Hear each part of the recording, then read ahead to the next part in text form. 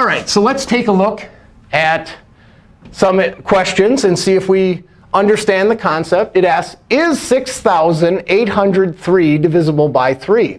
Well, the divisibility rule of 3 says add them all together. 6 and 8 is 14, plus 0 is still 14, plus 3 is 17. 17 is not divisible by 3, so this number is not divisible by 3. Is 6 a factor of 8,046? Now, factor, if we recall from chapter 1, means if I multiply this by something else, it is a factor. So it's saying, is this times something equal to that? It's the same thing as asking, is it divisible? But it's a different term. You have to be familiar with this terminology. So how do I determine if 6 is a factor of 8,046, or is 6 evenly divisible into 8,046? Well, our divisibility rule for 6 is it must be even and divisible by 3. So we're going to use those two rules. I see that it's even, so it is divisible by 2. And is it divisible by 3? 8 and 0 plus 4 is 12. 12 plus 6 is 18. 18 is divisible by 3, so this number is divisible by 3. And we just determined that it's divisible by 2 and 3, which is 6. So the answer is yes, 6 is a factor of 8,046. This question here says, is 9 a divisor of 846? A new word. Essentially, what it's saying when we talk about divisors is it's different terminology. 9 is the divisor. If we were looking at it in this form, the 9 would be in the denominator. So we want to know if it's divisible by 9. Well, our rule of 9, similar to that of 3, is we just sum them up. 8 and 4 is 12, plus 6 is 18. 18 is divisible by 9, so that number must be divisible by 9. All right, let's take a look at the next one. Is 19,340 divisible by this following list of numbers? Is it divisible by 2? Well, I see it's even. So yes, it is divisible by 2. Does its digits sum to 3? Well, let's find out. 1 and 9 is 10, plus 3 is 13, plus 4 is 17, plus 0 is still 17. 17 is not divisible by 3. So this number is not divisible by 3. Is it divisible by 5? Or, well, we just look at the last digit. It's a 0. So if it was a 0 or 5, it's divisible by 5. So this number ends in 0. It is divisible. Is it divisible by 6? Well, here's good news. We've already done 2 and 3, and we've seen it wasn't divisible by 3. So it can't be divisible by 6. Is it divisible by 9? Well, here's another shortcut.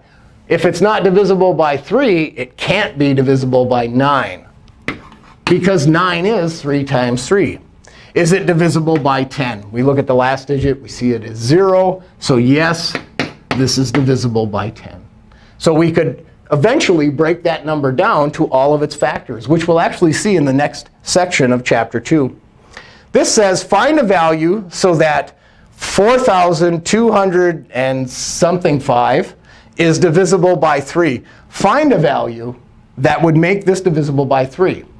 Essentially, sum up these digits and find out another digit you would need in order for this to sum to some value that will be divisible by 3. I'm going to let you try this one on your own. And I'll do this one here for you, 6,370 something.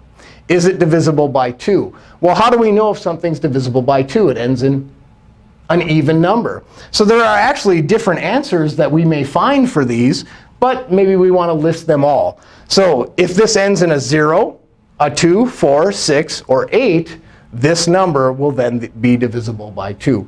So try this one on your own, and you already know that there are different answers for this one.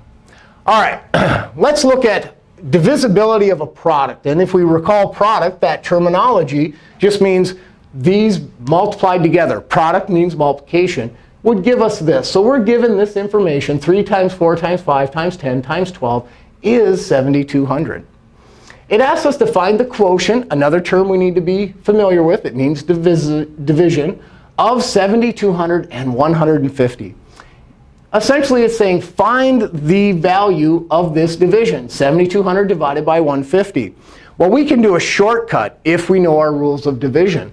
Given this information, I can say, well, what's 150 divisible by? The smaller number is going to be the easiest thing to divide.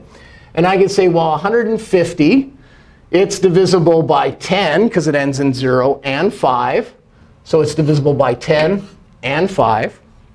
And if I sum up the digits, 1 and 5 is 6, plus 0 is 6. 6 is divisible by 3. So 150 is divisible by 3, 5, and 10. If I want to divide 7,200 by 150, essentially what I'm doing is I'm taking 150 out of it. How many times? Well, that's what the quotient is. How many times can I subtract 150 from this number? Well, here's the shortcut. If we've already determined that 150 is 3 times 5 times 10, what are the remaining factors?